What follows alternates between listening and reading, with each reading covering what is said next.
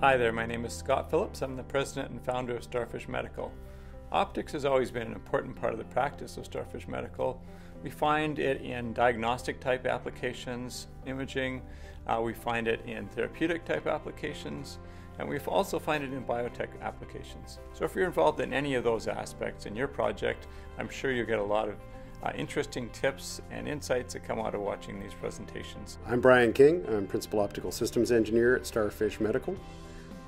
I've got a background in laser physics, laser spectroscopy, measuring single atoms using a variety of technologies, all the way from the mid-infrared all the way to the deep ultraviolet.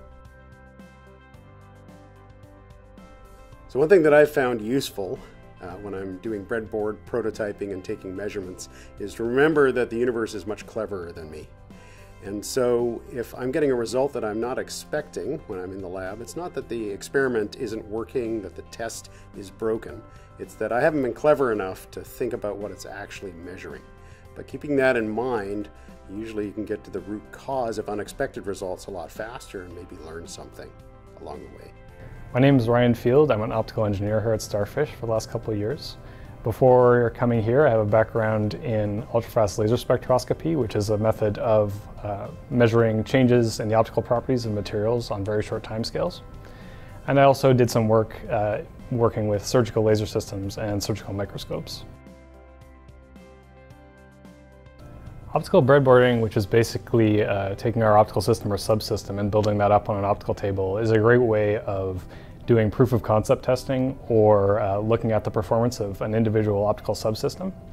And when we do those kinds of measurements, we have a lot of control over how they're done. So we can look at reducing vibration using a vibration isolating table. We can block out any ambient light sources if we need to.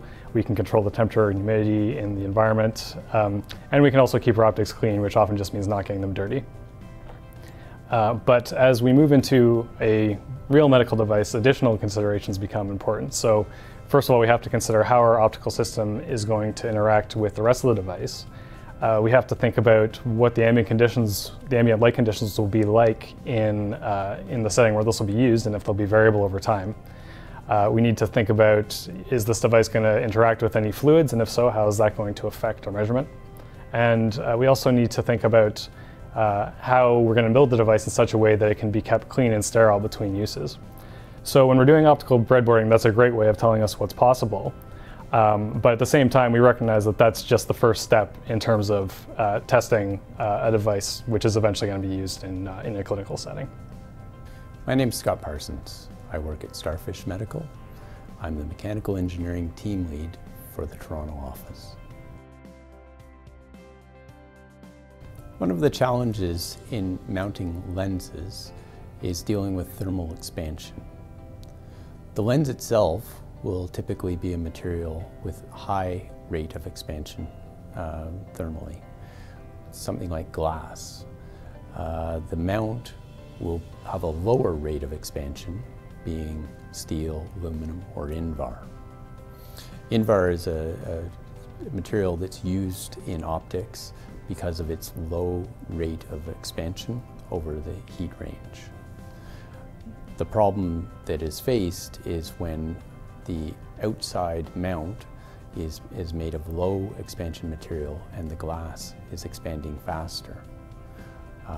When heated up, there's the potential for the glass to expand beyond the mount and crack. The design solution for this is by creating a proper gap between the lens and the mount. This is achieved with the adhesive gap between the two. In looking at this adhesive gap, it is important to maintain the distance so that we would never have a situation where the lens cracks, but also considering the relative stiffness of the system. If vibration is introduced, we do not want resonance to occur with that adhesive and the lens, and thereby shaking the image. So calculations need to be done to maintain this proper stiffness of this, but also ensuring that we have room to grow throughout the temperature range.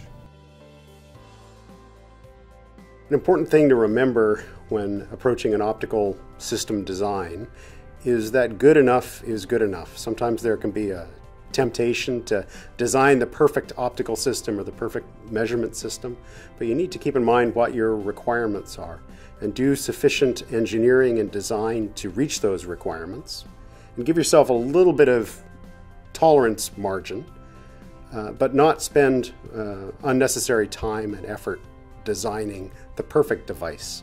What you need is not the perfect device, but the device that meets the product needs. Doing an analysis of a simplified version of an optical system is a good thing to do in the early stages of developing such a system, as it basically gives us a way to look at the essential functionality of the device without going into detailed design. So essentially what we'll do in this case is conceptualize the device as a small number of optical components and do either paper-based analysis or simulation to understand at a high level how we expect our device to function. So one case where this has come in useful for me was I was working on looking at a device for a client with the aim of trying to reduce the cost of goods inside the device as well as improve its manufacturability. And it was clear just from looking at a simplified version of a new concept that we had for the design, which was enabled by some new components that came on the market. It was already clear that we could replace about a dozen components in the device with just one optic and reduce it from having multiple optical paths to having a single optical path. So before we even went into detailed design, it was already clear, just from that simplified analysis, that we would be able to reduce the cost of goods for this device and also make it much more simple to manufacture. Another thing to keep in mind when designing an optoelectronic system in your medical device is don't over-engineer. Keep in mind the product requirements and specifications, and design a system that can meet those requirements with sufficient margin to allow for repeatability in manufacturing. If you'd like to know more about StarFish, we've been doing this for 20 years. We've developed hundreds of devices for companies all over the industry, and we've helped many founders become very successful and have big clinical impacts. That's what we really love for. So enjoy the content.